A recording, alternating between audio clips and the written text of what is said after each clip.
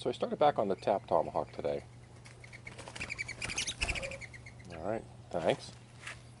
So the last video, this piece was sticking out way to one side. What I wanted to do is go ahead with the forge, heat this up and thin this out by hitting this way with my crosspeen hammer. That actually brought the metal, shifted the whole metal over, and then I was able to go ahead and draw the rest of this out. A little hole in here, I'm okay with that. I may just put a piece of wood inside there. But overall, I'm pretty happy with that. What I want to do now is start grinding this, getting it roughed out, and then I'll go ahead and I'll heat treat it. So at this point I had a gap in this area right here. What I wanted to do is try to inlay that with brass. Buddy had asked me to do that to see if I could. He said, I expect your next Tomahawk to be inlaid. So I just used a brazing rod, heated that whole gap up red, and just kind of dab that brass in. That should stick around. Now I'm going to try to grind that out and see what we get. So the next step was to heat treat the tip of the blade. I see a lot of people will heat the entire knife or tomahawk just just beat red and then dip the whole thing in. I really only heated to here. It's tough to show that on the camera, but I heated this portion. You can see some of the discoloration here, but this whole part was cherry red, hot till magnet doesn't stick to it, and then dipped in the oil. And the same thing with the spike. I really only heated, you can see the discoloration here, only heated back to this point and dipped it in. I don't want the entire thing. I mean, this is made out of a tap. This is some very brittle metal. Options of this to be not just brittle. Now I'm going to try to go ahead and I'm going to draw. A lot of people call that tempering.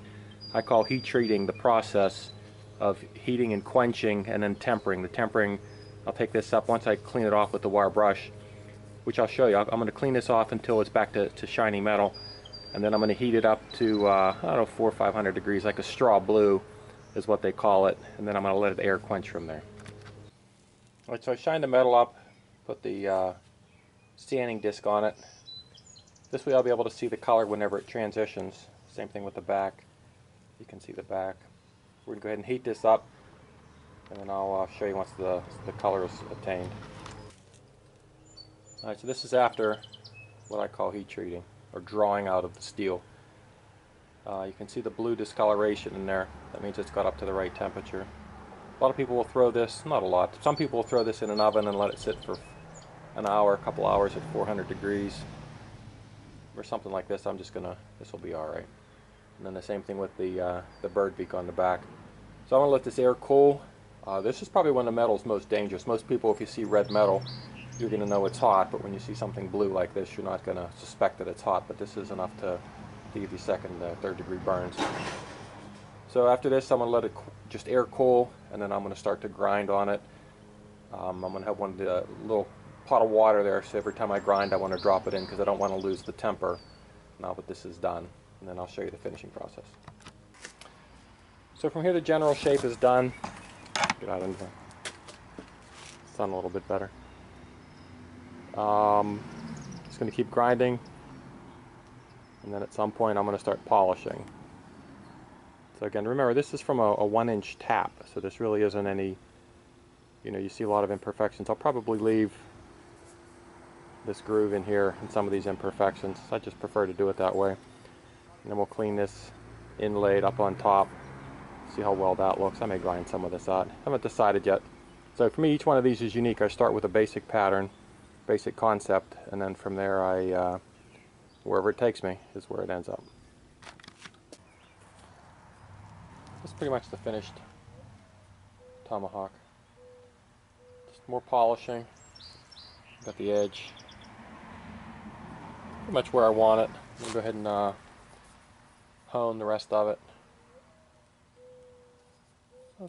Not bad. Again, little defects. All in all, I'm pretty happy with it.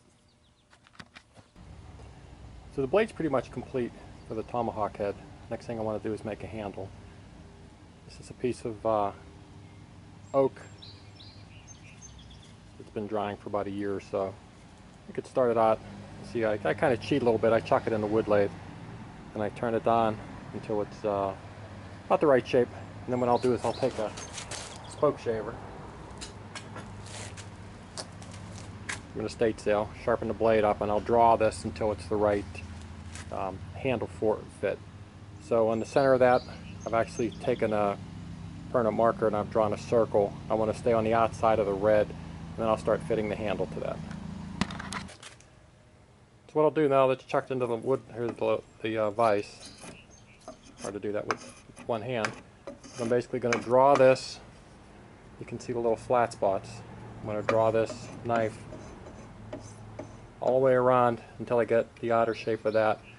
When I'm done, I get it close, what I'll do is I'll soak this in linseed oil overnight, about that far. That's going to swell, and I'm going to pound it onto the end of the handle, end of the blade, and then let it sit, and that'll fit pretty tight on there. Alright, so now that I have the handle at least started, there's a little gap in there. I'll put a quarter-round piece of wood plug in there. Now that I have that, what I'm going to do is start drawing back. I have a direction. I'm going to start drawing back this way. I'm going to curve that in this way with the spoke shaver. So you know you have a good fit whenever you have all those wood shavings. It's kind of a joke, but when this top is done, now what I'm going to do, probably take it down to here. This is maybe a 20-inch handle. I'll take it down to here, and the grip is just way too tight, way too big. So I'm just going to start thinning this section out. I may thin this out a little bit, almost like you see on a hammer. And then down here I want a nice solid grip. That's the shape of it. So from here I'm just going to start sanding henna grit all the way down, and then I'll show you the finished handle. Now that I think about it, this was come off way too easy to be oak. So what I'm going to do is use some black walnut stain. These are from Black Walnut Hulls. This is what's a jar of this goop. You can buy your stain if you want to stain it at all. Me, I like to use what the Native Americans would have used, which is just the hulls of the black walnut. So a couple coats of black walnut stain.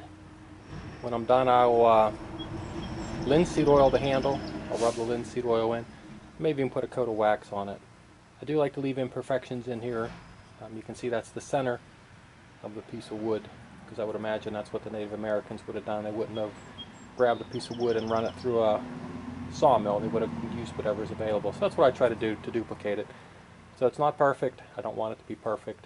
We'll let this dry. We'll put a couple more coats on it, and then I will show you the finished product. So here's the final tomahawk.